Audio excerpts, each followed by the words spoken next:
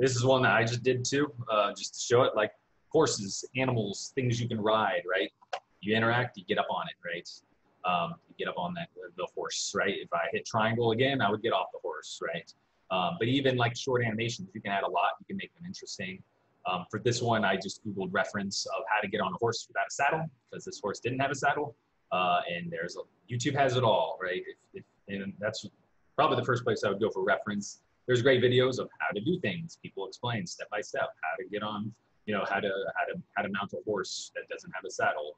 So when you're looking for reference, that's a good place to go to. This is a good example to show as well. We'll get down to the specifics. We're not doing a 30-second shot. Again, like the interacts should be quick. I would say like try to keep them 8 seconds or less, right? And I will say like 100% of the time, not even 99% of the time, a short animation that is more polished and looks good will always outshine a longer, complex animation that has issues. Like short and simple does not mean bad, right?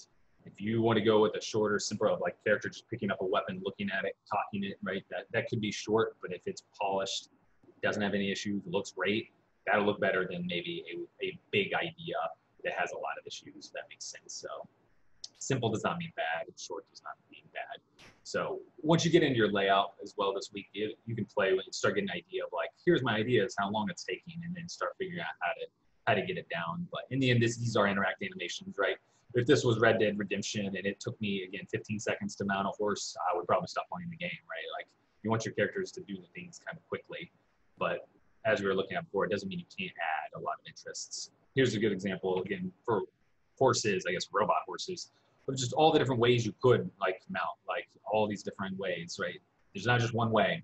Just because, I just showed a horse mount animation and they have some here, doesn't mean you couldn't do something like this. Just because it's been done before doesn't mean there's no more ideas for how you could do it, right? So getting it on and off, in and out of vehicles, on and off animals that you'd be riding, right? Maybe it's bigger, maybe you're riding a horse or something, or an elephant or something. Some games will even have different interacts for like mounting if you're running versus walking, right? If I'm running full speed, maybe I'm in combat, and maybe you want to do like the quick one where she hops on behind and just instantly gets on the horse to go. But maybe if it knows I'm walking, or I'm not in combat, like the game can tell that as well, I can play a slightly